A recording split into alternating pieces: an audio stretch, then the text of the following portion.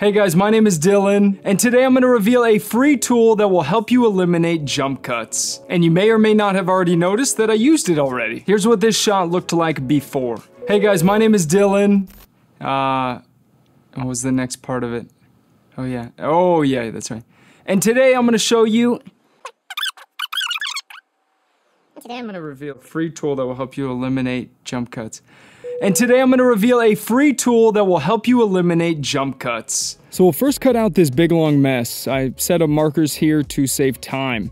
So I'll press R to bring up the range tool. We'll drag out to these markers and then press delete. So in Final Cut Pro, go into your transitions by either clicking this button or by pressing the shortcut Control-Command-5.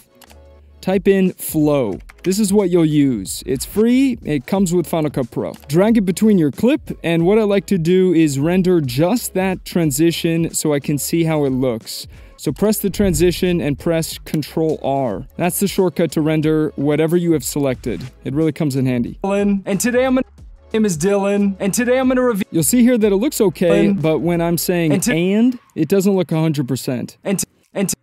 So what we'll do here is delete it, and I'll extend this clip a few frames so we can better see the "and" spoken out of my mouth. So press the end of the clip and press comma a few times to extend the clip a couple frames.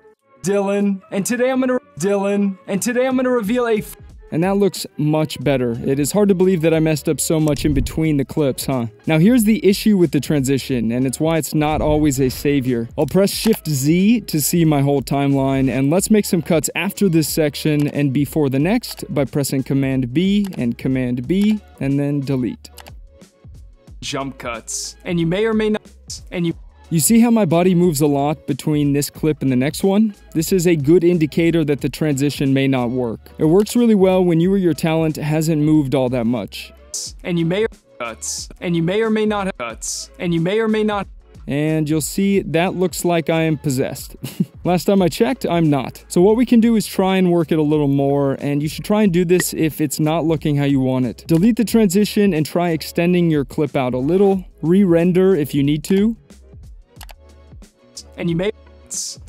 You can also drag out the duration of the transition, and that's going to have Final Cut try and make the transition from shot A to shot B a little smoother. Here, it doesn't look great, and I just wanted to show you this so you know what to expect sometimes, because it really is not always perfect, but it does help a lot. So with this last example, we'll cut out what we don't want so we're left with the jump cut.